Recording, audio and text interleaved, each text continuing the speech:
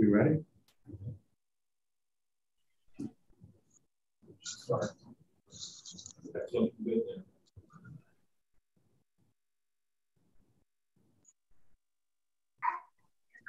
there. Hello. Where y'all be at?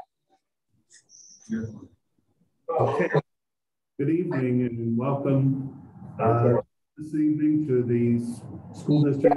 Yes, I feel a lot better. I feel so much better. To the school district of the City of York Recovery Plan Advisory Committee meeting. Happy Easter, everyone. We're going to start and keep rolling so I can honor your time on this beautiful evening and you can hopefully get a little bit of the warmth outside. Tonight, we have the administration. We'll start with the approval of the minutes of March 9th, 2021. We sent those to you with your agendas. Are there any questions or would anyone like to make a motion to accept and approve the minutes from March 9th? Make a motion. It's been moved by Dr. Love. I second it. Seconded by Ms. Sweeney.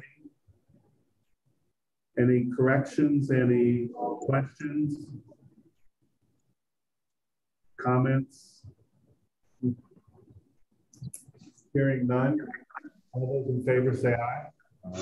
Aye. Thank you. Minutes approved. We'll go now to the March financial report. You, in your packet or in the email that you received from Ms. Farrell, you received a copy of the February, this one. So that came to you. So that's for your records. And now tonight, Sean's going to go over the March financial record. So Mr. Hain, if you're ready. Okay. Thank you, Dr. Thu. You can hear me okay, right? Yes. Okay. So our revenues are looking good as we look at the top. Item 6,000 is our local revenues. We're right about 90%, which is right on track. We got another quarter to go. State revenues will go up as of April because April is a subsidy payment month. So that will definitely go up during April. And our federal revenue are the grant allotments that come in, and they do come in periodically as well. So those are on track as we see it as well. As we go down, everything else is staying pretty consistent.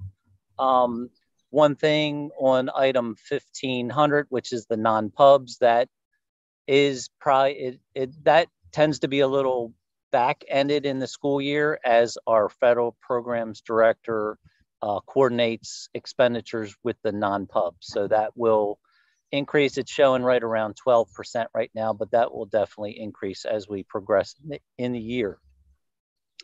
Going down into the 2000 series, one thing I do want to point out that if you can recall from, and you can refer to your minutes from last month's report, but item 2900, I believe I had mentioned that that was a little high. So I did look into that.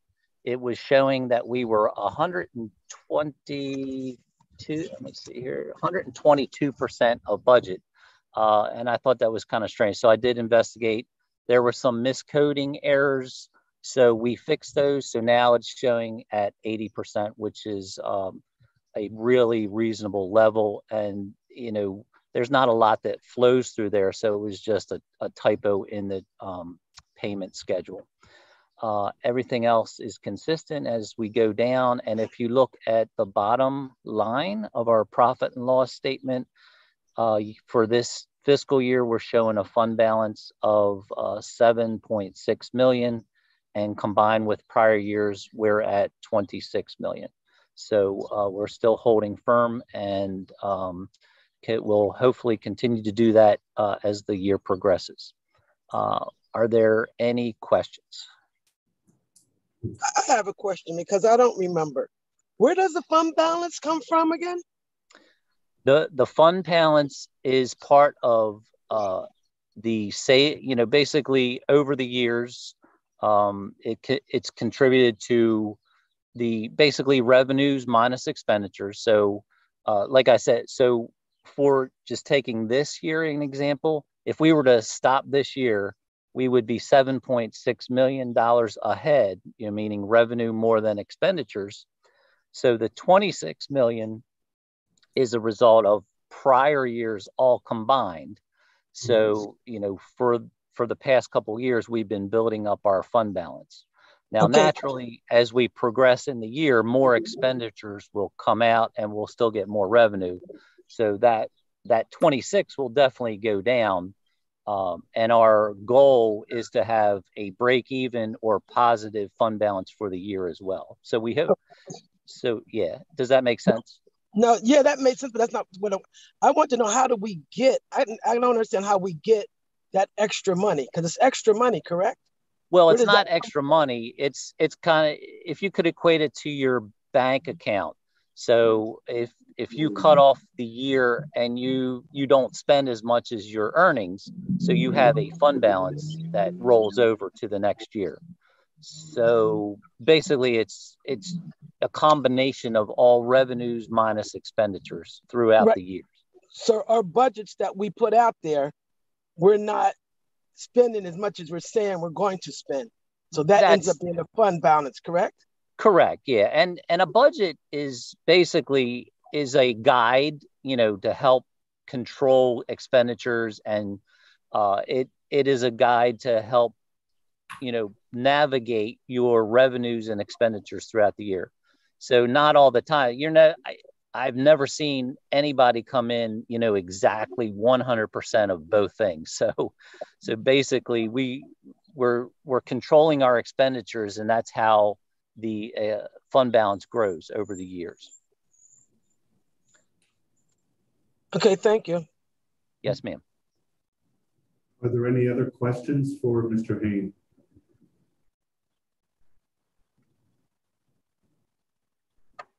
If you get a chance and you look over the financial report for this month and you have any further questions, please feel free to contact us. We'll be glad to get back to you and provide you with any answers that we possibly can. One thing to note is that as we were going along, we are using ESSERS and ARP money. And so that has saved us some local dollars that we did not anticipate saving because of spending the money that came from the federal government. So that has helped us. And if you had a chance to tune in on Monday to the proposed budget for 22-23, Dr. Berry provided a very detailed outlay of the ESSERS funds, as well as the local revenues, the state revenues, and the federal revenues versus the expenditures. So there's a whole lot of detail in that presentation that she did, and that will be posted for anyone to look at, and the board will deliberate next Wednesday at our board meeting on the proposed budget, so we can post it then for 30-day review by the public. So please don't hesitate to ask if you have any questions. Okay, Dr. Berry? Are you? Yes, sir. I'm here. Would you like to lead us into the plan for tonight with the overview for first 10? Sure would. Good evening, everyone. It is good to see you all. Hope you all got a chance to get some of this wonderful sun and are going to be able to enjoy some of this day, the rest of this evening. I'm dying to get out in my garden this weekend. So we are tonight doing something a little bit different than we would normally do. You don't get the pleasure of hearing my mouth in a presentation, lucky you. But what we are going to do tonight is we each month, we have different topics between some of our other meetings. And so we had the pleasure of having Dr. David Jacobson with us in our faith-based meeting. And Dr. Jacobson is our First 10 lead, and he is in charge of all things First 10. He's a consultant that we've hired to help us to get that program off the ground. So we, with his permission, of course, we were able to record that meeting, and so you can hear that presentation. First 10 is an initiative where we talk about the first 10 years of a child's life. And in the school district of the city of York, we're adopting this philosophy that we want kids to be Bearcats from birth. And that idea is that before families and students of school age even get to school, we want to build rapport and relationship and make them feel safe about the choice of being a part of our Bearcat family. So the First 10 initiative is allowing us to do that. Now, every school in a district is not a First 10 school, but the district does benefit from First 10 initiatives. First 10 initiatives, such as we have a common form that we're utilizing with all of the private and public daycares in the district, around the district, as well as the pre-K programs outside of the school district of the city of York. We are able to share resources and professional development with those organizations. So by the time the kids get to pre-K, they already are in the groove with what we do in the school district of the city of York. We also have kind of graded services in that we have the services from CIS, Communities in Schools, as well as Communities of Hope, and some of the other stuff that we are working with to be in the schools. Right now, we have 2 First 10 schools. We have Ferguson as a First 10 school, and we also have Hennepin. And we are going to have Good, hopefully, joining next school year. Eventually, we would want all of our schools to be First 10 schools because of the relationship building that we establish through that partnership. So without further ado, Mr. Ferguson, I am going to ask you to pull up the First 10 presentation, and I will do my best to answer any questions that any of you may have after the presentation. There's going to be a slight delay till he gets the video to broadcast to you. So just bear with us.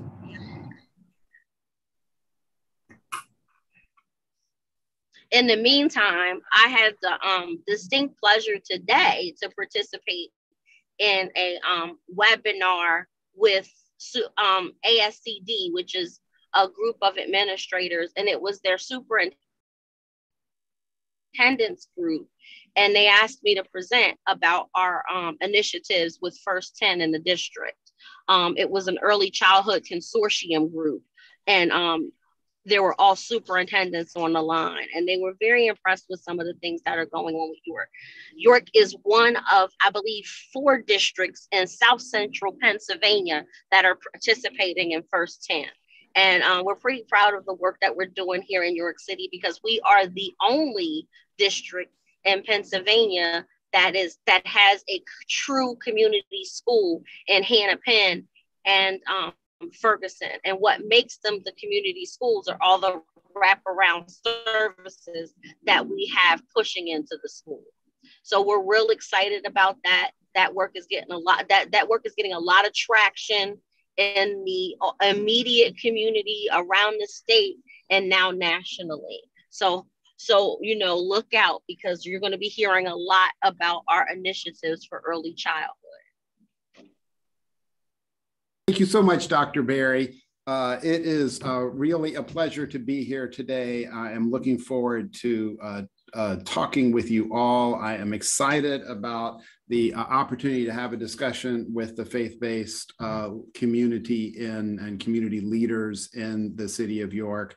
And it has been a pleasure to collaborate with Dr. Berry in steering this important work, really reaching out to children and families and supporting them in their development through the First 10 initiative. So our agenda today, I am first going to describe for you about what First 10 is and the really exciting partnership that the city of York has created, the collaboration between the school district and early childhood programs and health and social service programs, including the library, really all with the idea of supporting children and families from birth all the way through their educational careers, and really making the city of York a great place to be born into. That's our goal. We want York to be really a good place to be born into for children, for babies. And as Dr. Berry refers to it, it's about Bearcats from birth. It's really about the school district and our early childhood programs and other health and social service nonprofits collaborating together. So that's agenda item number 1 is First 10, that partnership. And then I'm going to go into more detail about a specific initiative. And this is an initiative that our faith-based organizations and our faith-based leaders in the city of York can really be helpful around. And that's the Basics Parenting Campaign. And so I'm going to share that with you as well, including some very concrete ways in which you all can support this work. And so with that, I'm going to share my screen. And I'm going to ask the host to allow screen sharing. I'll just pause for a moment while we get that set up, and then I'll be able to share some slides with you. I'm also going to share a couple of short videos with you about the basics. Okay, there we go. All right, thank you so much, Kara.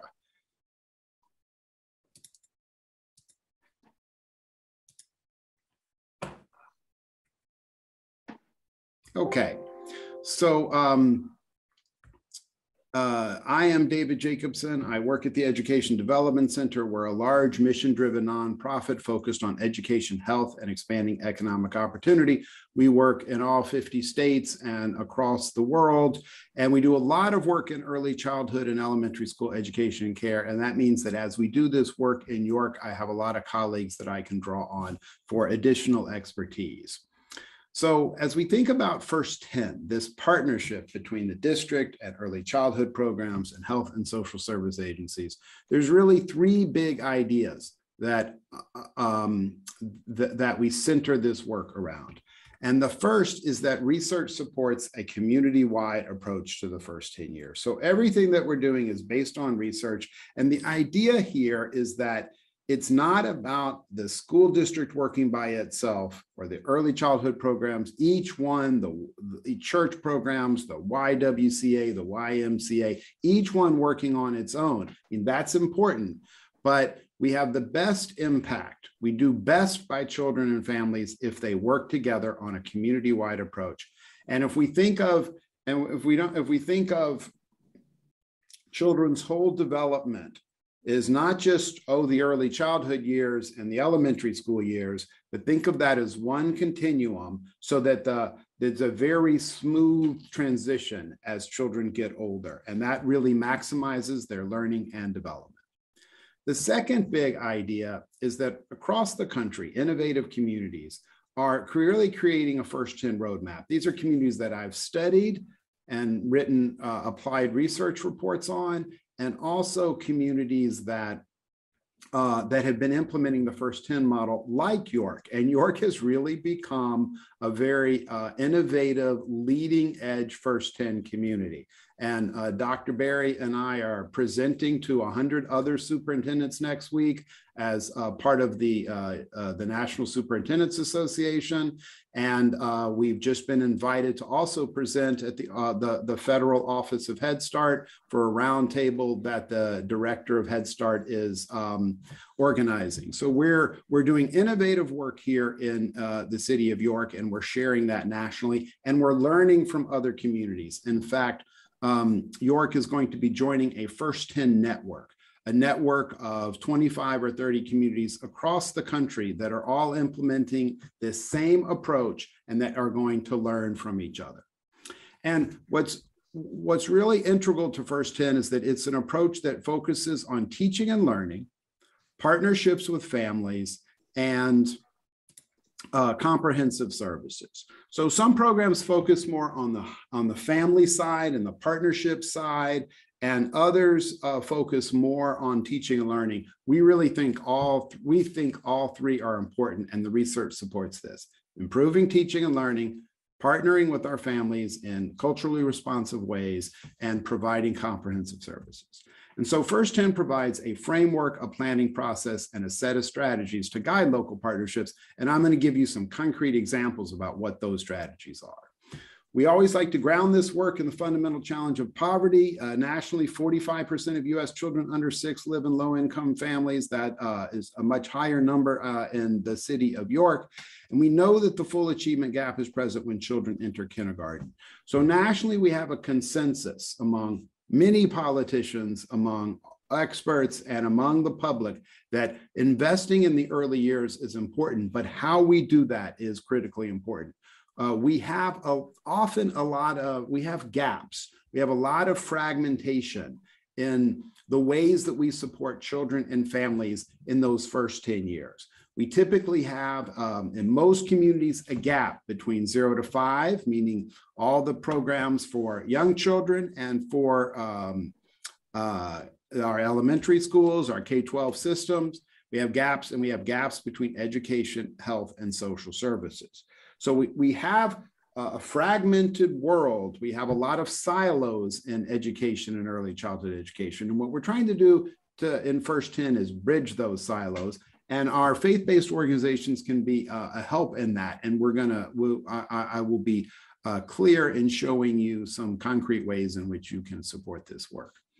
And so nationally, there's a trend to really, as I said, begin thinking about early childhood and elementary school years as a continuum, and thinking about improving quality at each stage of development and improving coordination and alignment so that each year builds on the previous year, and particularly bridging this gap between early childhood education and the early years of elementary school. And we're doing some exciting work in York around that work that's really helping, we think, young children.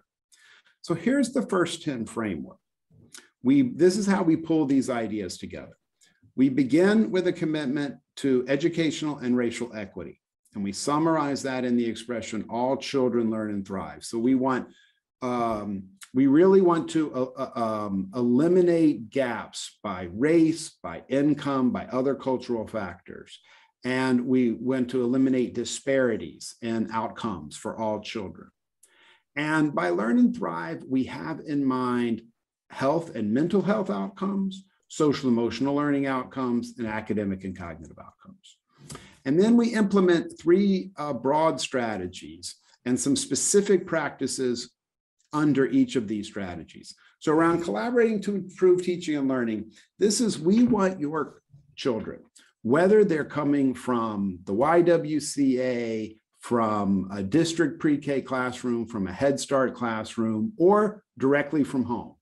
So think of all the families in your churches, and whether those children are enrolled in an early childhood program or not, we want them to be prepared for kindergarten, and we want them to have a smooth transition to kindergarten. And the research here is clear that when children get off to a good start in pre-kindergarten and in kindergarten, that helps them the rest of their lives. Can't underscore that enough. We really want children and families to get off to a good start in their first years, 0 to 3, and then ages 3 to 5 as they transition into kindergarten. So we're doing a lot of work in York, making that transition to kindergarten as strong as possible. The second strategy is to coordinate comprehensive services. And so this is really about connecting families to services. And we do this really in 2 key ways in York, I'm sure in many ways, but 2 key ways I'll flag for you today.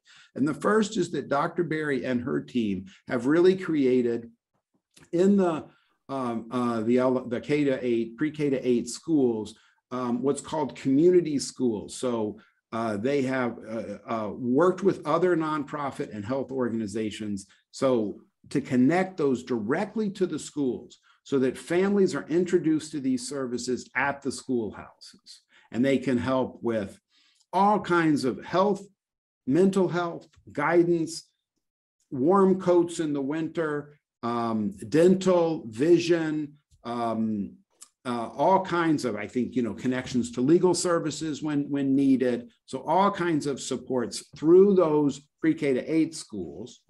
And then secondly, we've created school-connected play and learns. So for particularly with children and families who aren't in early childhood programs or aren't in Head Start, this is a great way to build relationships with them, introduce them to schools, introduce them to principals and kindergarten teachers, but also connect them to health and social services. And then the third strategy is to deepen partnerships with families in culturally responsive ways. This is about elevating family voice, building a cadre of champions. The district does a lot of work with this. Your early childhood programs throughout the city do a lot of work with this. And one way that we support this through First 10 is through our Basics Parenting Campaign.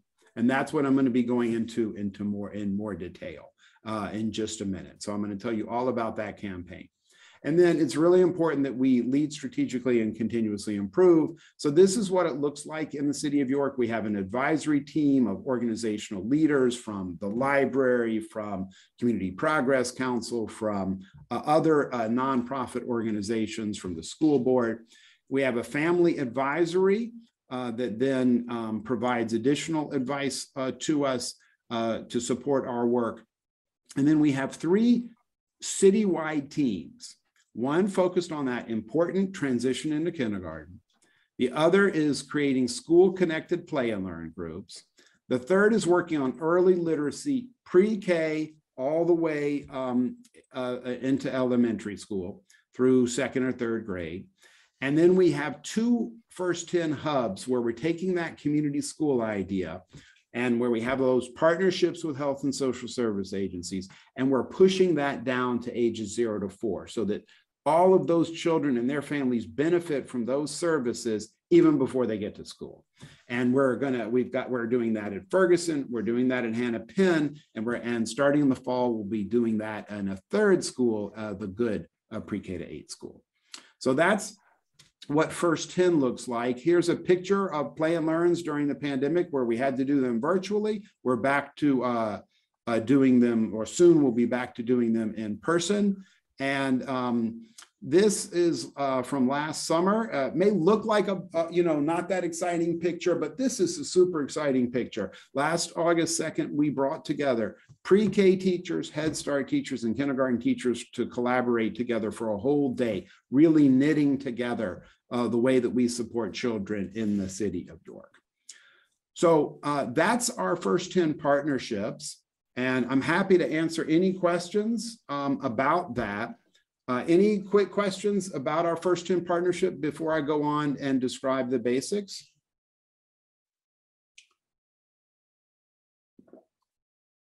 Okay. If anything comes up, I'm happy to answer any questions that come along. So let me talk about this citywide parenting campaign. Very exciting, and this is something that we would love the support from our faith-based organizations and all our partners throughout the city. So why the basics? Why do we want to implement this parenting campaign? This is a parenting campaign that is focused on children ages 0 to 3, although we can extend it and through ages 4 and 5 as well. We know from the research on the brain that 80% of brain growth happens in the first 3 years.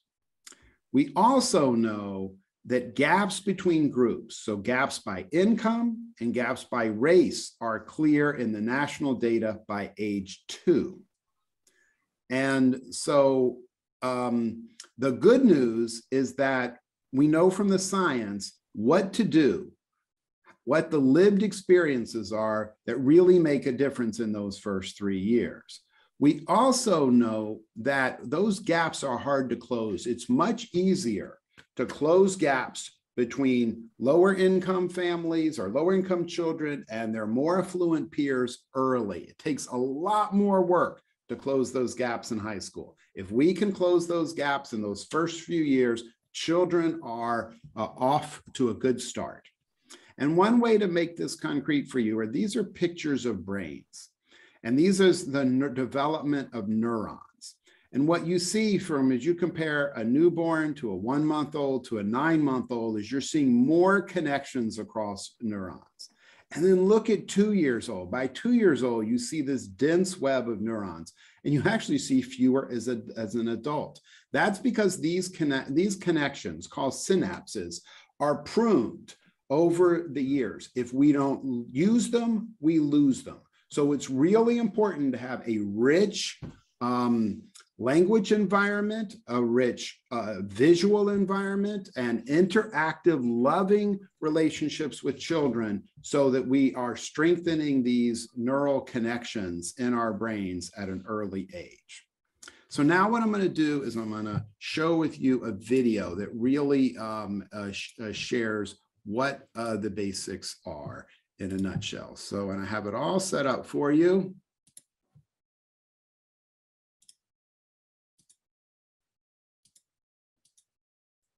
And please jump in and let me know if you are not hearing the sound on this, but you should hear it fine.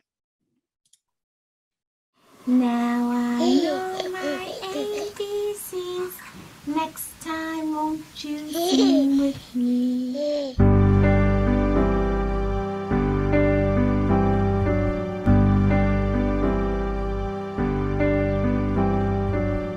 Learning begins the moment your child is born. Baby, baby, baby. Do you want to play too? Every child is filled with vast potential for success in life. And those first 3 years can have the greatest impact on your child's learning. Apple, look, where's the strawberries at? Yes, that's lemon too, and kiwi. Wow, awesome job. It's all about giving a child a proper start. That's what being a parent is all about. Yay, we didn't like that song. I wanted to make sure that I was here every day. Such a joy. Every parent of every background can make a positive difference in their child's life. It's peeling. Boom. A few simple, everyday activities can make a big difference. And those are flowers. That's why The Basics is working with research and community leaders to promote an important new initiative. The Basics are 5 simple principles that we want everyone to know. The first of the basics is to maximize love and manage stress. The second is to talk, sing, and point. Let's take a bath, a lovely bubbly bath. The third is to count, group, and compare. 1, 2, 3. The fourth is to encourage and enable movement in space and play. I got it! Use! And the fifth is to read, but not just to read. We want to read and discuss stories. Whoa, what is that? A duck. What does the duck sound like? These are the 5 fun and simple things that every parent can do beginning from birth. High five. Oh, yes. Let's all work together to make sure our children can become the best, most well-prepared they can possibly be. Maximize love And manage stress. Talk, sing, and point. Count, group, Y compare. Explore through movement, and play. read. And discuss stories.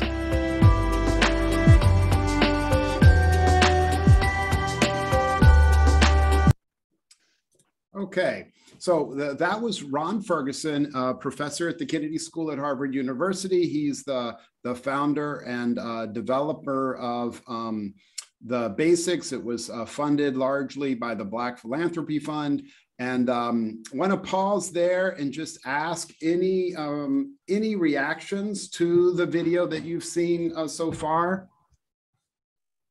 Well, thank you, Dr. Jacobson. That was truly amazing. You know, isn't that good? Isn't that good? Yes, yes. It's inspiring, you know, just to know that a child can learn from birth up until 2 or 3 years old. Mm-hmm. But my question would be, how can parents be inspired, especially if their child is not a part of kindergarten or early development? Right. Because the parents have to be involved. They have to know also that their children can learn through play, that their children are open to learn. That's right. You are absolutely right about that. And so your work is cut out for you, especially for those parents, especially for the parents, to get the parents involved, that they might be inspired. That's to want to educate their children. That's right. That's exactly what we want to do. We want to inspire them to as their children's first teachers. We really want to support them, and the 5 basics are a really good, simple way to do that. And that's what we're going to be doing in the city of York. And we're gonna ask our faith-based organizations to help out with that. All our early childhood programs, our library is already on board. We're asking everybody to join in on that. And so, Catherine Rose, you really just set us up for the rest of what I'm going to share with you, because I'm going to share exactly how the campaign works and how our faith-based organizations can contribute to that. So thank you for that. I'm going to keep coming back to your question. Okay. Is there was anybody else have a reaction to the basics? Or you want me to proceed to keep going? Any other questions? All right. One thing I like to just comment on, seeing this reinforces that you don't need a whole lot to teach. Everything around you can be used in one way or another. So a parent doesn't have to worry about, oh, I don't have, a whole pile of resources. And just walking down the street. Yes. Things right. Like that. Right. And I love the one the mother said, "This is a flower." That's great. And I love that when they were talking about pointing to different objects and naming those objects. That's right. That's right. Yes. We could even get our grocery stores, we could get our grocery stores to put, signs up in kid-friendly language, and then encourage the parents to say, this is a banana, it's banana, it's a yellow, it's yellow. This is whatever. People always talk about eggplants when they use it's purple. Okay, so I'm gonna share now a couple of more slides about how this campaign works and answer Catherine Rose's question. So we know from the science that brain pathways are built and strengthened through interactions that are loving, that are stimulating, that follow a child's interests, and that go back and forth. And so the basics, as you heard in the video, are 5 simple messages. And we've done this now in many communities. We've supported the basics. And what I hear back from all of our early educators is that parents say, this is empowering. This is something that I can do. I already do it somewhat, and I can do it more. I can be more deliberate, more intentional. Yes. And so the 5 principles are: maximize love, manage stress, talk, sing, and point, count, group, and compare, explore through movement and play, and read and discuss stories. And what we're doing in the city of York is really working on saturating the community. We want our libraries, our schools. So, I have presented in Hennepin, I've presented to all the teachers up through 8th grade, because they may have students in their classes who have younger siblings back at home. And so they're sharing with all of those families. We're sharing through your child care centers. And so the YWCA, York Day Nursery, the Head Starts, all the district pre-K, they're all the teachers. We want them all sharing this. They're trusted messengers. Likewise, we've got the Family First Health Clinic at Hennepin. They're sharing this. We want to reach out to more pediatricians and family doctors. And then we're here today to talk specifically about our places of worship. And that is to say, we want our organizations, we would love to work with you and your religious education leaders to share this with your families. So that's another. And so we want all of this. And what the research shows, I'm going to let somebody in. What the research shows is that if parents hear this message from trusted messengers, and they hear it a lot, think about the campaign against smoking. You heard that a lot. Lowered the number of people who smoke. Likewise, you want to hear this a lot. Since you want to get everybody in the city singing from the same hymnal. And so how do we do this? So they call this that fancy term, socio-ecological saturation. We can just say community saturation. We want to get everybody singing from the same hymnal. So here's how we do it. First of all, Dr. Berry has signed us up for the Basics texting service. Families get most of their information from their phones. And so we can sign up families. We're going to have a flyer. Families can click on a URL or a QR code and sign up. They give a little, just give basic information, how old their child is. And that then, with that, they'll get 2 texts a week.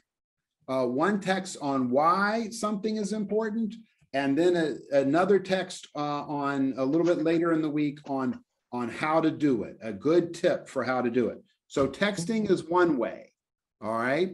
And here's a mom saying, I signed up, it's called Basics Insights, the texting service. And so here's a quote. I signed up for Basics Insights shortly after my son was born.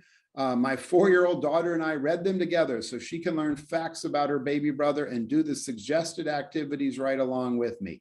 Not only do these texts provide useful information, but I now have weekly affirmations that I'm giving my son the thing he needs to grow and learn. So what a beautiful thing for a mom to say.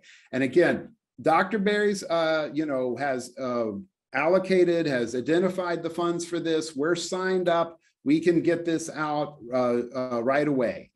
The second is that there's lots of free materials. There's videos, and I'd love to show one more video to you. So there's videos about each of the basics, and then there's print materials and online and handouts. So we've had new people enter. So Dr. Berry, if it's okay with you if I show one more video?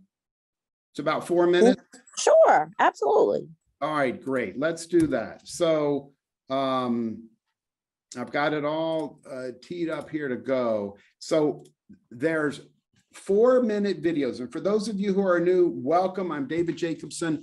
I am sharing about a parenting campaign that we are saturating the city of York with. And we want all of your help in getting this out. We want all of our faith-based organizations to help, and all the other organizations, all the nonprofits and schools and early childhood programs that work with children and families. We want all of them to help getting the word out about these 5 basics. And so I'm going to show you. So they are maximize love, manage stress, talk, sing, and point, count, group, and compare, explore through movement and play, and read and discuss stories. I'm going to show you now the video about maximize love and manage stress. Let me know if you don't hear the sound.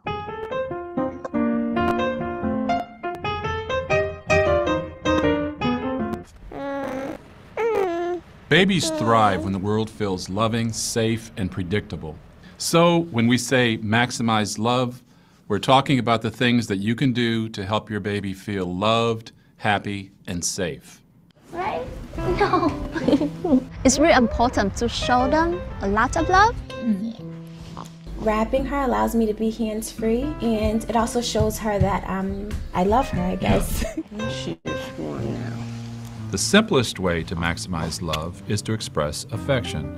Hugging and cuddling, smiling and laughing, playing silly games together. These are all ways to communicate how much you love them. Other ways are by encouraging and showing excitement when they try something new or difficult. Yes! I love it! You know, good old-fashioned hugging, kissing, letting her know we love her. It also teaches them about the give and take of communication.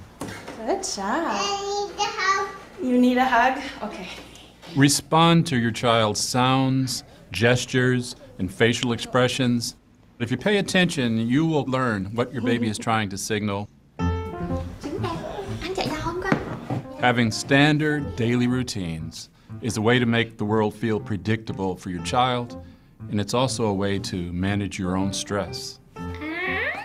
We have meal routines, I have bedtime routines, so we have bath time before bed and play, and then we'll read together. So that's kind of a rhythm that we have. Routines help your child know what to expect. They can be comforting, they can also help with transitions. She knows when the house just starts to quiet down and settle down. She knows it's time to go to bed. If I come home and Dom is stressed, I try to take on that stress. Because I can say to her, like, let me help you out, let me control this, what I can control. Stress is just a part of life. Some stress is normal and even important because it helps children learn how to cope with stress that they're likely to experience in the future as part of their everyday lives. Being loving and responsive are ways to help your child to cope with and ultimately recover from the stresses of everyday life. The point is not to be stress-free. The point is for you and your child to survive those moments of stress, to overcome them, and to continue toward being your best self. I'm gonna have a very honest moment. I am stressed a lot. But I think one thing I've learned is to get out every day and to just let it go. Because the relationship is so close, your own feelings can affect your child's feelings. So it's important to take care of yourself. One of the best ways to feel at peace and to manage your own stress is just to hold the baby close. There are times when I get stressed, but I also think about what a great gift this is. Ultimately, nothing in life is more important or more rewarding than the bond of love between a parent and a child. Cherish your child and take care of yourself. That's the message. They are my reward. These cute little faces. Look at that. Look at that, boo-boo. I can't wait for them to be able to give mommy a kiss back.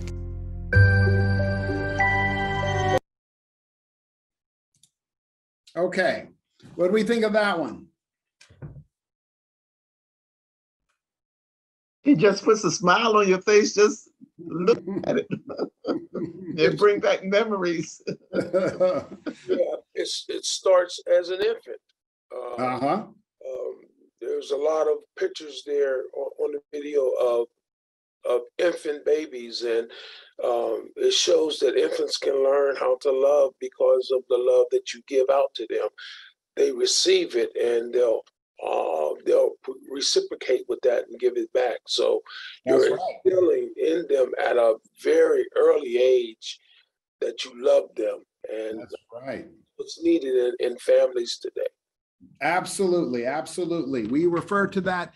It is serve and return. We serve, we make a gesture, we laugh, we kiss, we're expressive with our children, and then they learn to return that. Serve and return. And that back and forth is how that learning happens at a really early age. So you're absolutely right about that. Okay, so now that was the video. I'm gonna now, so there are videos just like that for all 5, and they're in 14 different languages. So we can reach, we've got Haitian Creole, we've got Spanish, we can reach all the families in your community with these videos. So again, we've got the texting service, we've got the video and print materials. So we've got lots of handouts and tip sheets. We've got the videos that you just saw. We can have our pediatricians running them in their waiting rooms. We can show them in play and learns. We can have our early childhood programs show them. They're free online. Families can go and play them themselves. The third is, I think, the most important. Positive social reinforcements from trusted messengers. You're only going to do this. So back to Catherine Rose's question, you're only going to do this if you hear it a lot and if the people that you trust share this with you, which is why we want our librarians, our early childhood teachers, and our religious education teachers in our churches all sharing this with families. And then the third is opportunities for parents to play leadership and advisory roles. So over time, we want to involve parents in this Basics campaign and develop a cadre of champions to help lead this work. So I couldn't resist share one more idea. I don't know if down the road in the city of York. This was done in New Bedford, Massachusetts, so a community not unlike York. And they managed to find some grant funding, and they gave small grants to 5 artists, and each one took a basic. And then they put them on storefronts. Storefronts would donate like windows, and they put these around town, these different Basics messengers. This is an artist who had never done a self-portrait before, and these are his twin girls, and he took Maximize Love, Manage Stress. Here's one for Count, Group, and Compare. You can see all the different ways you can compare the butterflies by color, by dots, by hearts, by closed dots. So anyway, some fun things that we could consider doing.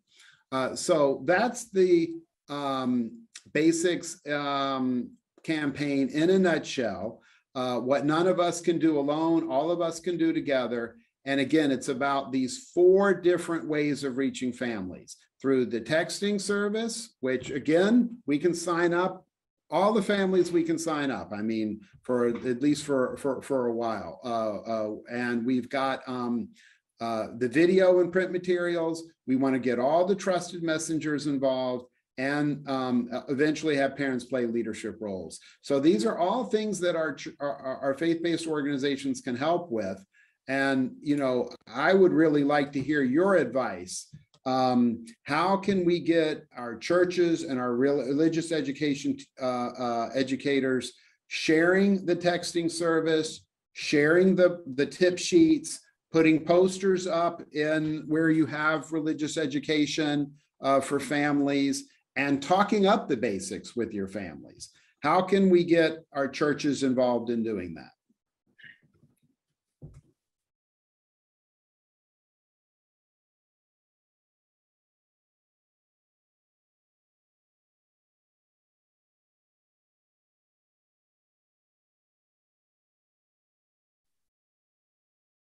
Okay, that was the presentation that Dr. Berry shared with the faith-based group, but we wanted to make sure that this committee saw this as one of the big initiatives for the school district, because we all do know that if we get them early, we can gain more and have academic growth for the students.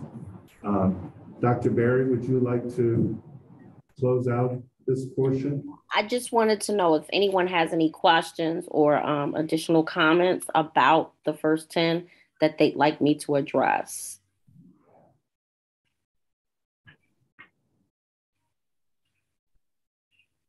Okay, Dr. Fu, that concludes my report. Thank you very much, Dr. Berry. I want to stress the importance that, you know, all these resources are free. The initiative in working with other partners in the community is going to be a very positive aspect of the program, especially for the school district taking the lead. The fact that Ms. Fady and her pre-K program are working closely with a lot of the providers in the community has really helped, so that we have some consistency and the students are coming better prepared for kindergarten and better prepared for what the future is going to hold for them. So thank you for bearing with us on a video presentation, but we felt it was important enough that we had to share it. Our next meeting is May 11th, Wednesday at 6 o'clock again. If you have any suggestions for topics, please send them our way. We'll be glad to try and get whatever we can for you. And if there's any questions, please contact Dr. Berry, contact me, or anyone on the committee. You know, don't be afraid to ask for help or to say, hey, why don't we try this? So I want to say thank you to everybody. And I'll open it up for any last comments from any of the committee members. And if there aren't any, I want to say thank you and have a safe and very nice holiday break this coming weekend. All right. No comments.